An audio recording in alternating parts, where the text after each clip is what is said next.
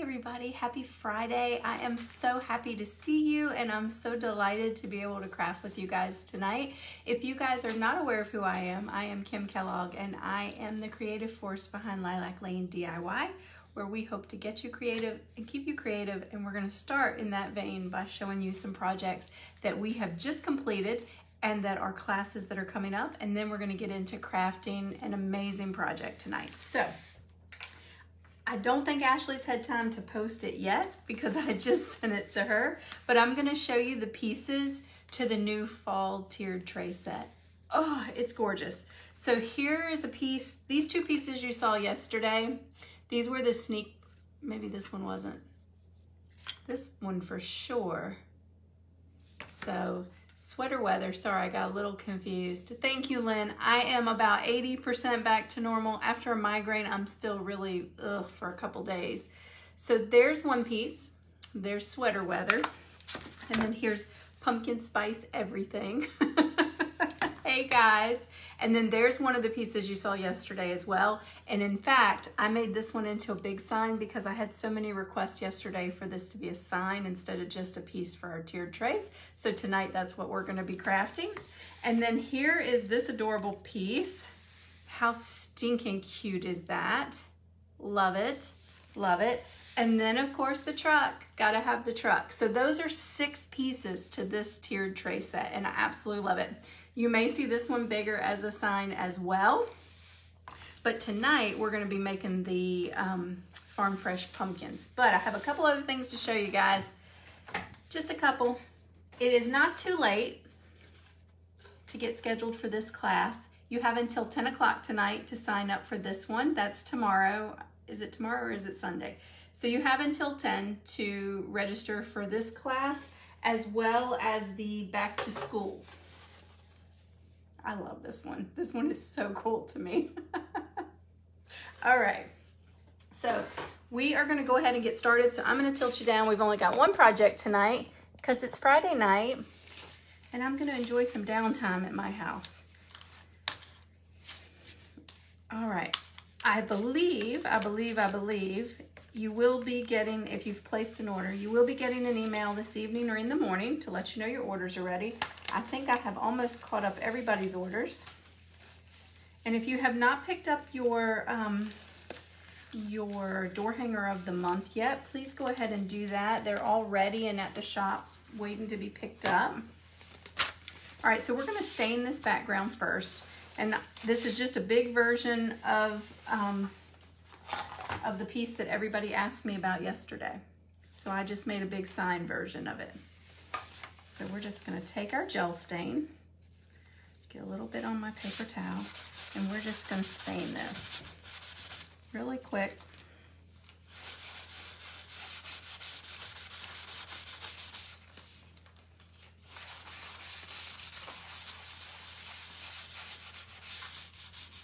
Then we're gonna put this piece to the side and we're gonna paint all of our parts. And then we're just gonna glue it all together. Oh, that was too much. I got it too much that time.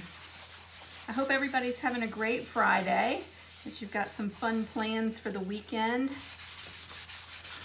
This heat is making it difficult to wanna do anything though, I think. All right, whoops. So we are gonna put this to the side and we are gonna do our painting.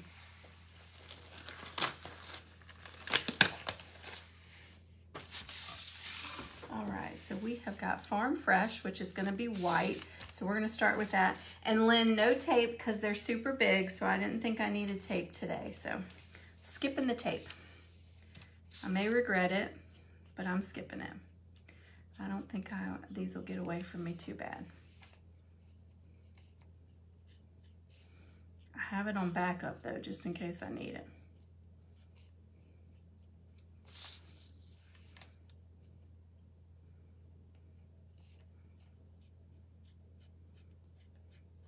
Thank you to everybody who reached out to us yesterday. I appreciate it so much. It is really, really rare for me to feel bad enough to close the shop. So I know a lot of you knew right away that it was, it was a bad day.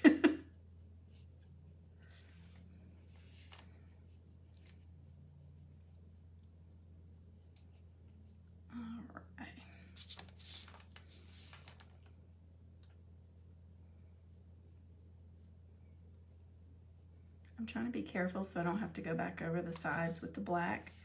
But if you get paint where you don't want it, you just let it dry, like especially on the sides and things. Just go back over it with a brush with black paint on it or a black paint marker, and it'll look just like it did before. That's what I do on the edges of all of my projects when I'm finished, to give them a finished look. You have to wait for that paint to completely dry though, or it just makes a mess.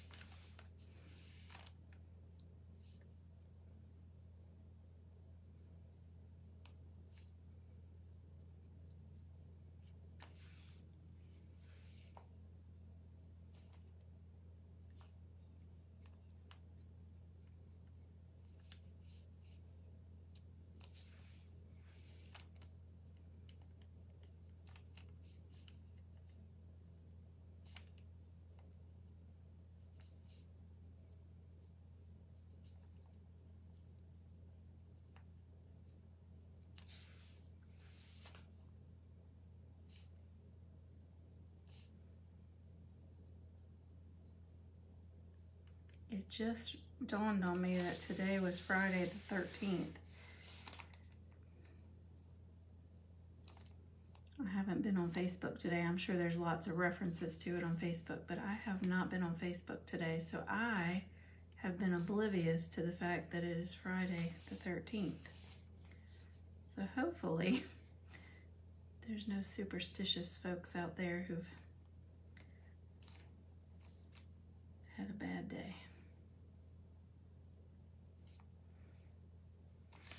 Okay, we're gonna let those dry, then we'll probably go back over them with another coat. But we are gonna do these letters, and I'm gonna show you how I did them. They were super easy.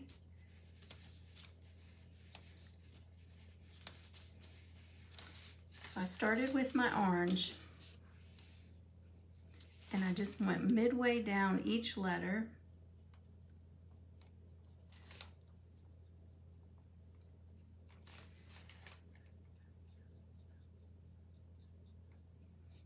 Maybe let's use these as a guide. When you get to those, go midway, go halfway between those, and then stop. That's a good guide for you so that you know exactly where to go. And it doesn't have to be exact because we're gonna blend as well. Oops. So I'm just gonna do that to all the letters, and then we're gonna switch to our maroon and blend it in.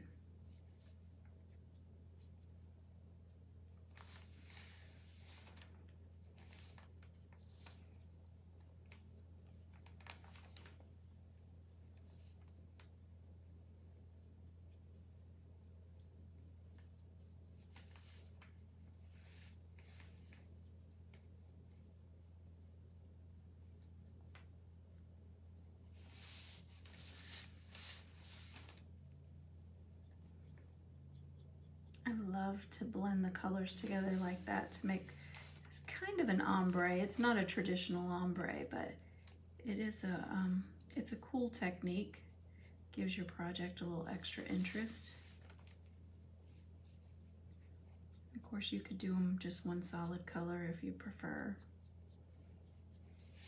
Okay, so we're gonna take another brush and we are gonna paint our wine color, for lack of a better word. I think it may even be called French wine. And we're gonna go right up here. I'm not blending yet though. I'm gonna do a couple letters first because I don't wanna muddy up my brush. So I'm just gonna get that paint on there. I'm not real worried about the, oh, my hair is everywhere. I'm not real worried about the blending right this second.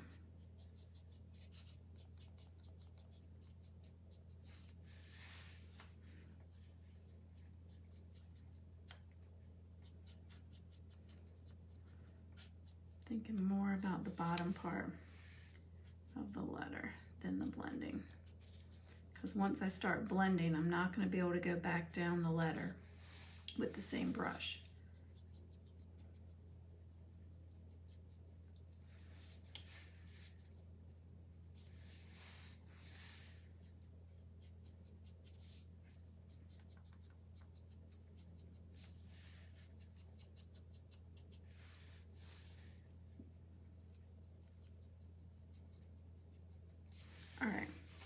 So now I'm just gonna kind of blend it a little bit like that. Then I'm gonna take my orange brush. I'm just gonna go down so that it just kind of goes in together. If you get too much burgundy up at the top, that's okay. You can fan it out and start over.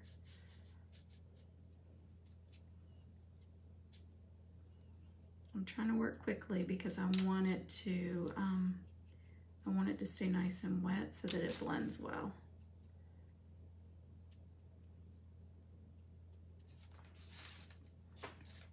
And that's how it kind of looks after you're done, which is super pretty. Put a little bit more orange. Go that way and then go back up.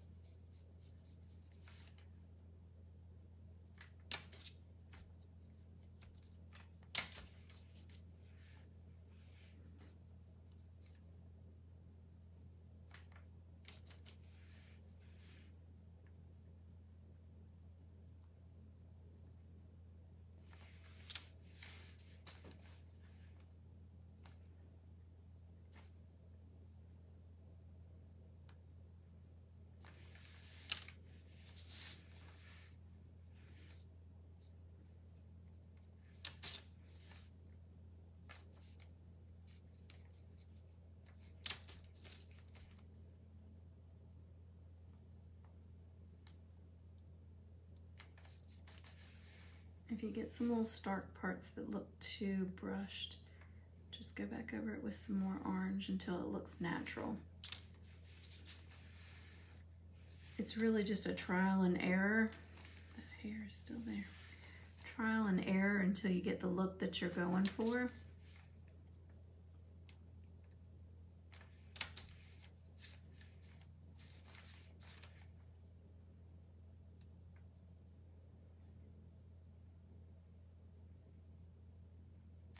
All right, I think I like those. So now all we have to do is glue everything together. Super simple. You'll notice that there's no holes drilled here. Yours will have holes drilled in it. I left the drill bit in my bag that I thought I brought home, but I did not bring it home. It's still in the shop, but that's okay. Yours will have the appropriate holes.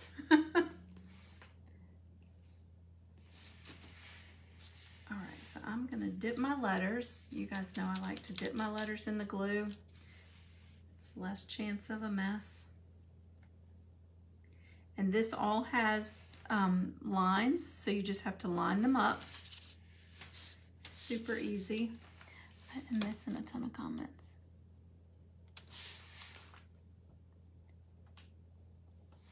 Oh, thank you, Tracy. All right, push that down. So pretty. Oh, you know what I didn't paint? I didn't paint the daggone pumpkin.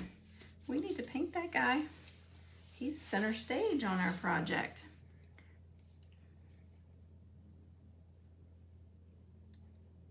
I knew I was forgetting something.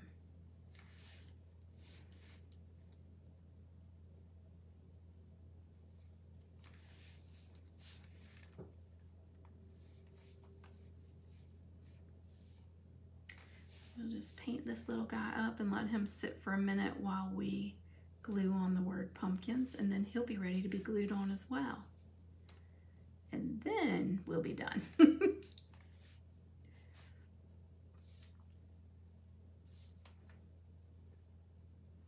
This is why I like live videos. I like the unexpected. I don't like doing videos that are all structured where I can do it 5 times till I get it right. Okay, there we go. Put this little guy to the side for a second. We'll put some more, put some glue on these letters. I'm not gonna dump them. I'm gonna just put the glue on those. No letter dunking for the big letters.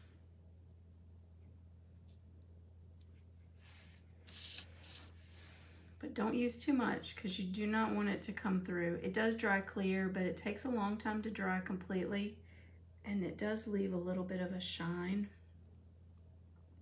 If you smudge a little bit of it, it's not a big deal, but if you've got a big blob, it is possible that it'll show a little bit. So I try to be as careful as I can.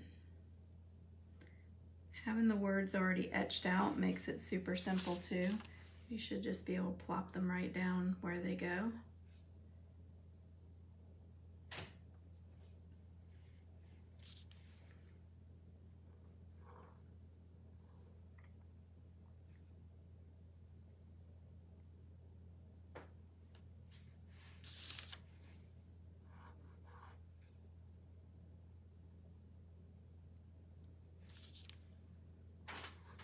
This one reminds me of the sunflower one we did during the summer. It's the same idea.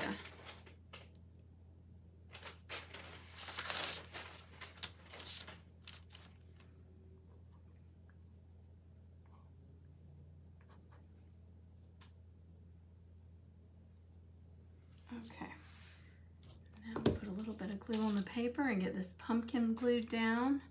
And this sign will be done. This one was a super fast and easy one, but it's so stinking pretty. I understand why you guys requested this one because it does make a beautiful sign. All right, that's it. That's the whole sign. Look how beautiful that is. Very pretty. Now don't forget yours will have holes here and twine so that you can hang it as a sign anywhere that you'd like. Hey Joe, hey Kim. Hey, Jennifer. I know you don't want to talk about back to school yet, Tiffany, but I know there's a lot of parents who are super glad to be talking about back to school.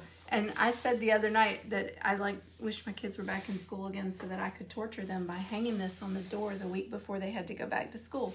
So every time they came in the house, they'd be reminded that they were about to go back to school. So, but I don't have any of those anymore. No more. So this is our project for tonight. This is our Farm Fresh pumpkins. I'm so glad that you guys joined me. I know it was a quick one, but it's Friday night and I am going to try to relax a little because I have got a super busy day tomorrow. I'm going to be seeing a lot of you guys coming into the shop to paint and to pick up projects.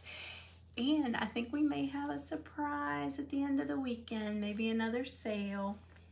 You never know. So make sure that you are on our email list. So the 2 things that you should probably do right away if you want sales and you want special projects that nobody else gets, 1, be on our email list, and 2, be on our text list, because that's where those flash sales are going out to the text list and to the email list. So if you're missing the 20%, 30%, 50% flash sales, that's why, because it's on your email and your texting. So the first time you set up your texting with us, you get a 10% off coupon on your order. So if you haven't done it yet, you might want to do it because that is the way that we communicate the most for our sales. It just makes it easier because you guys know Facebook doesn't show you all the things. And so we had to find a way for you guys to get all the information that you needed without having to rely on Facebook. So that is, that's the best way to do it. Hey Lois, I love this one too. So if you haven't, like I said, if you haven't signed up for one of those, make sure you do. We don't send out a ton of text messages. You can text me on that number as well. And I'd actually prefer that to my personal number if it relates to work. I've got a couple people that still continue to use my personal number to text me about Lilac Lane things. So if you could use that number, it'd be great because when I leave work, I'm not working. So make sure you reach out in that way to get some sales. And what else? I can't think of anything else. If you're coming to craft with me and you are not coming for a class, just make sure that you shoot us a message or an email and let us know the time that you're going to be into craft. Otherwise, I will see you guys later. Bye.